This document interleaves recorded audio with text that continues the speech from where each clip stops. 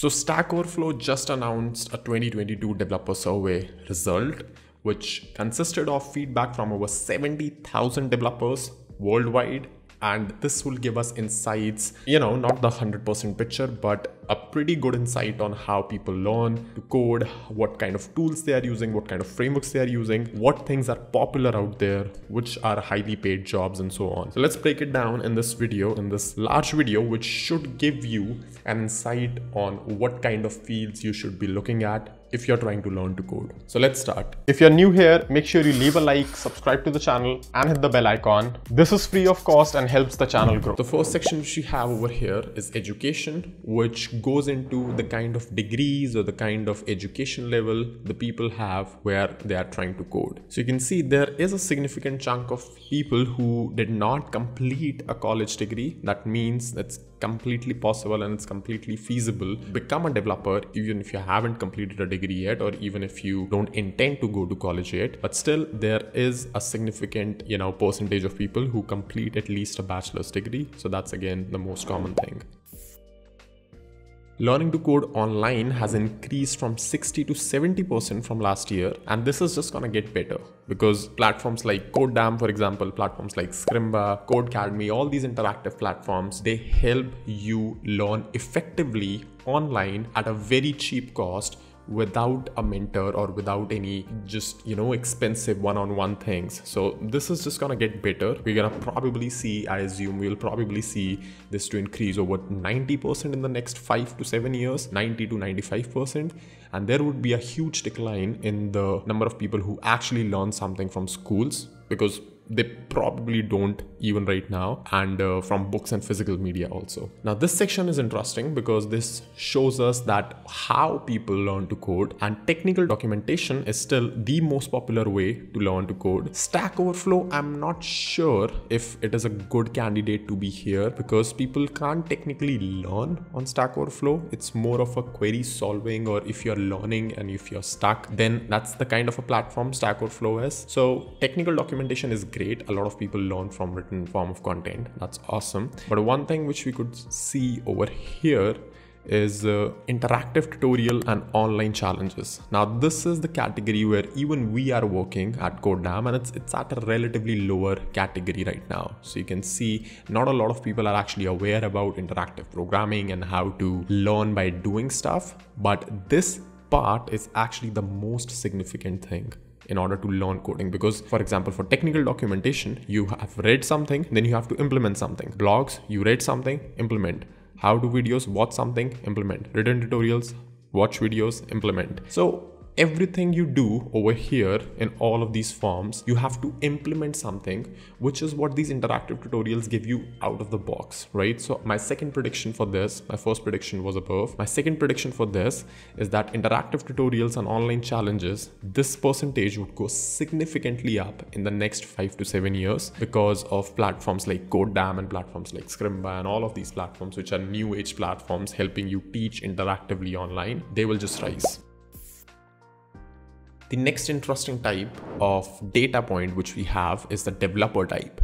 Now again, you can see full stack developer and backend and front end developers. These still continue to be the top 3 roles which companies need. And in essence, if you just go to any startup or anything who's just trying to get off the ground, they would probably either need a web app or they would need a mobile app. And either way, you need to be a backend developer, and bonus points if you can just develop the whole stack. You can be full stack. That is why we have full stack learning path on Codedamn. That is why we have backend and front end learning path on Codedamn. It just makes sense in today's time if you are trying to get into web development to be a full stack developer with probably Node.js. Again, I'm being a little biased here because I am a Node.js developer, but it just makes sense because you are learning JavaScript on front end, you can learn JavaScript on back end, and JavaScript is not a bad programming language. You can really fix a lot of bad things about JavaScript by learning TypeScript on top of it and following best practices. You can probably use runtimes like Dino and everything. But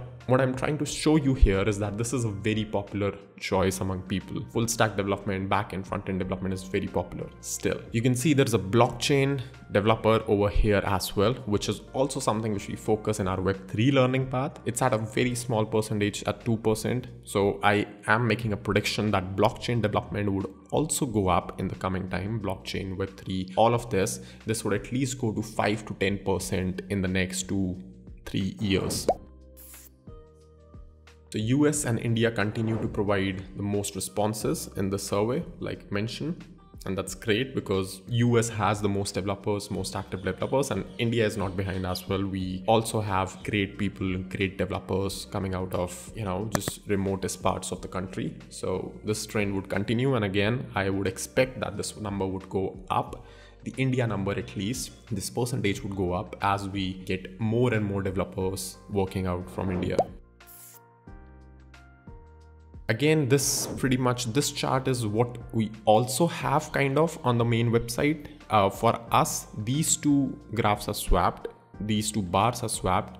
So for Codedamn, the usage which we see is most in 18 to 24 and slightly less in 25 to 34 and so on. But you get the idea that most developers are active in 18 to 30, 35 age. Most developers who are working have worked in the past and they are just familiar with tech. They are in this range. So that's great. But that does not mean that there are no people over here. So you can see there is a significant amount of people. 5% is a good number under 18, given that you're just learning stuff. You're in school, you're doing so much things. So that is definitely possible for you to be a student developer. I was a student developer, so I know that. And of course, there's a significant percentage of 35 plus as well. So even if you're 35, 40, 45, there is no chance that you can just, not do programming or not learn to code. So this data proves it, but there should not have been the need of the data in the first place to realize that. You can just do whatever you want. Programming, you can pretty much pick up at any point in your life. Okay, let's get to technology section where JavaScript continues to be the #1 programming language, and 2022 marks JavaScript's 10th year as in the row as the most commonly used programming language. It's insane how popular JavaScript is worldwide. It has been 10 years since this, Stackoverflow survey, and JavaScript continues to be #1 every single year with HTML and CSS. HTML technically is not a programming language. That is why it includes programming, scripting, and markup language. So that's a great way to not have any conflicts. So HTML, CSS most certainly is used with JavaScript only. So you can see that web development, front-end web development has taken the spot of, one of the most popular things. Again, TypeScript can be counted as front-end and back-end both. Python, a little bit of back-end, but you can see then it dies out a little bit as we go down. Okay, the most loved, dreaded, and wanted programming languages. So you can see Rust takes the thing here, where Rust is the most 86% of the people love and 13% just dread. After that is TypeScript, and as expected, JavaScript is a little down because, of obvious intermediate to advanced level problems with JavaScript that involves refactoring, that involves type safety, and so on. This is, again, JavaScript is loved by a lot of people who are just starting off, but once you get to an intermediate stage, you see the obvious downsides of just using plain JavaScript in huge projects. So you anyway get to TypeScript, where you love JavaScript a little bit more. But Rust has an impressive loved ratio over here. So maybe it's not a bad time to also consider Rust as a programming language, because it's it's in WebAssembly. It's a backend programming language. It's super solid. It's built by Mozilla. It's just a great package overall. So this chart is also interesting, which shows us what currently people are learning and what they want to learn. So for example, people who are learning Go, 11,000 people who responded that who worked with JavaScript now wants to work with Go. So that is, they want to move away from the JavaScript ecosystem. At the same time, you would have certain people who worked with JavaScript now wants to work with Java, and you will have this migration going on in this whole circular chart, which is not easy to look at. The data is not super easy to look at, but you get the idea. Over here we can see that similar to last year, we see over 10,000 JavaScript developers who want to move or start or continue developing in Go or Rust. So that is also interesting that there is a leakage. JavaScript is not, it's not able to hold everyone, but that's okay, because still there's a lot of potential in JavaScript in terms of opportunities out there and in terms of the work you can get. So it's a good bit. Let's take a look at top paying technologies because this is interesting. Clojure is a programming language which, by average is the most paying at the moment. If we try to find our front end or full stack over here, you can see Go as a programming language is also a good option. Rust comes pretty close to Go. And if we start going down a little bit, we're going to start seeing Python and Solidity and TypeScript over here. So you can see TypeScript lands at 70,000 USD. JavaScript is close to 65. So that's pretty much like an average front-end developer salary, starter salary in US. So that data makes sense. But yeah, I mean, if you want to go for a high paying languages, then you have to choose technologies like Clojure or Erlang or F#, Lisp, Ruby. These are solid technologies. Ruby is a solid technology. Elixir is a solid technology. So, I mean, if you're fed up with, let's say, your current stack, it might not be a bad idea to take a look at what this stack consists of and maybe just pick up something and get a job on that particular stack. For databases, we can see DynamoDB from AWS leads the way in terms of salaries. We have Redis as a database. It's a key value store, but okay. Redis is also there. We can see a bunch of NoSQL databases over here as well. By the end, we come across MongoDB. Okay, MongoDB is significantly lower than DynamoDB. That's interesting to see. MySQL is one of the lowest and Firebase is the lowest. So yeah, I mean, Firebase, honestly, it's great, but it's a huge vendor lock-in in a way. So if you start using Firebase, you can't really move away. I'm not sure if it's easy to move away from Firebase than it is to, let's say, from MySQL on one host to another, or even MongoDB. So yeah, that's something you should consider. So in terms of platforms, AWS remains one of the most popular platforms. You can see, then we have IBM Cloud, Linode, Azure. We also have Google Cloud. DigitalOcean has also been doing some good work. So we see all the familiar names over here. In terms of the salaries, you can see co-location is the highest paid because if you are maintaining servers yourself, then of course you have to be paying a lot more to these developers. So that's understandable. Then in terms of web frameworks, we can see Phoenix is a framework which is highly paid. Again, not my stack, honestly, so I can't comment a lot on this, but if it is being highly paid, then that means it's a good one. Ruby on Rails, we all know it is a solid framework.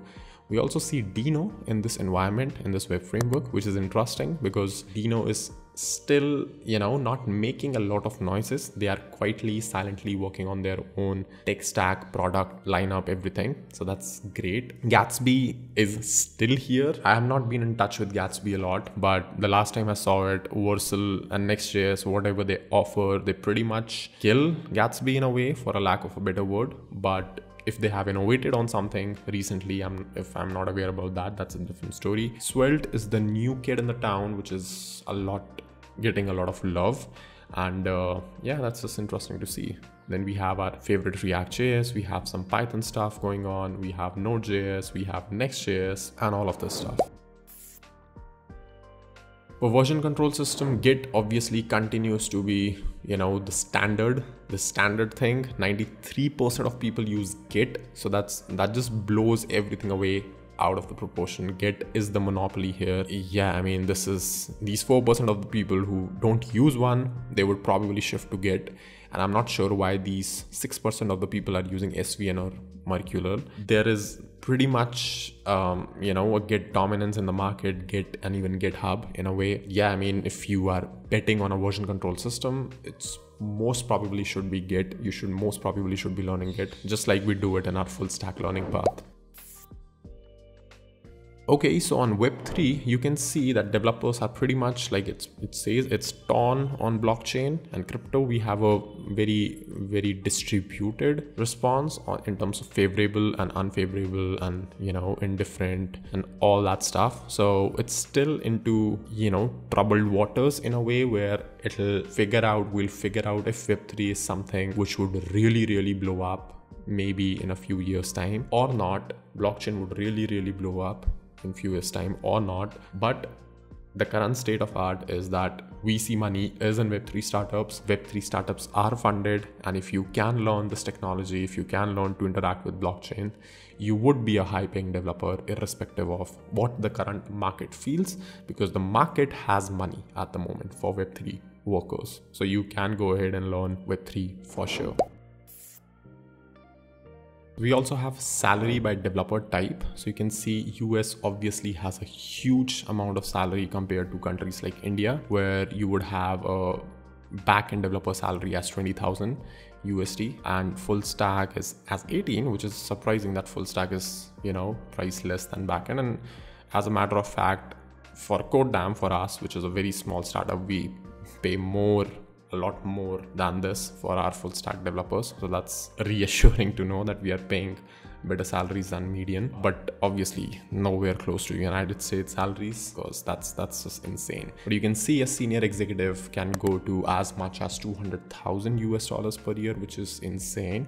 So you have an advantage to you if you are, you know, if you can move to US, or if you can get an opportunity over here working remotely. That's very cool. But in general, you can see that the management side of things, except for, let's say, SRE and everything, mostly like management or everything, probably gets a little bit more salary compared to if you are actually into the execution time all the time. So that's also something which you should keep in mind, that as you grow your career, you should also try to look for opportunities in the management space alongside the code. So you should lead a team, maybe you should do some group projects, you should try to understand how to communicate, because those skills, those soft skills as a developer would also help you climb your ladder, your corporate ladder, and get better salaries, better advantages, and so on.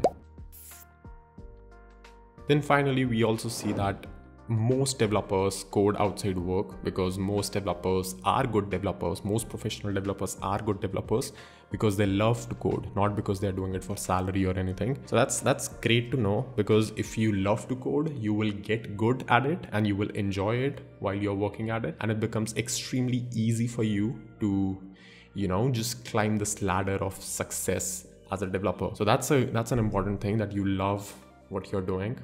And one of the traits of that is that, do you build side projects? Do you do side hustles? Do you like doing those things in the first place? If yes, then yeah, maybe coding is a great thing for you. If not, then maybe you should reconsider or see whatever you like more. Slowly but steadily try to build a career in that, whether that's through a little business or being an influencer. There are so many options, but like I said, coding is truly thing which you can enjoy if you're working at outside work. If you are just a builder at heart, then you can really use coding to build stuff and put it out in the world, whatever you want to build. But yeah, I mean, the best way to become a great developer is to actually love coding. And one of the traits that you love coding is that you do it as a hobby, you contribute stuff, you do freelance work, you do all sorts of things just to be around code the most you can. So that's one way of figuring that out. Finally, Stack Overflow had a weird question, that how many people use Stack Overflow, and obviously it should be high in 90s, because, well, if you're filling a survey which, you know, just is a lengthy one, then of course you are aware about Stack Overflow.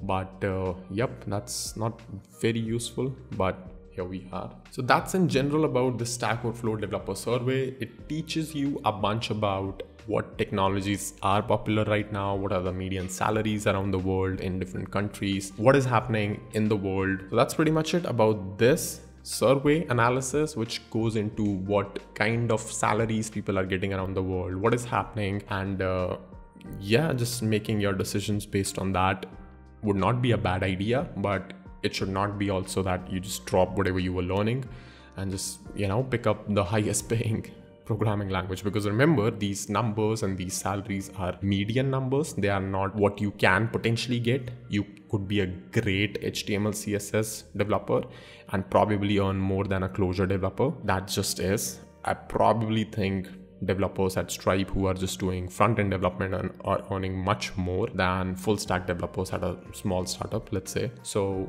that these numbers don't define a lot. They just give you an idea of what's working, what's not working in the market. So that's all for this video. I hope you liked it. If you did, make sure you leave a like and subscribe to the channel. I'm gonna see you in the next video really soon. If you're still watching this video, make sure you comment down in the comment section, I watched this video till the end. Also, if you're not part of Codedamm's Discord community, you're missing out a lot on events which we organize on a weekly basis to code. You already know the drill. Make sure you like the video, subscribe to the channel if you haven't already, and thank you so much for watching.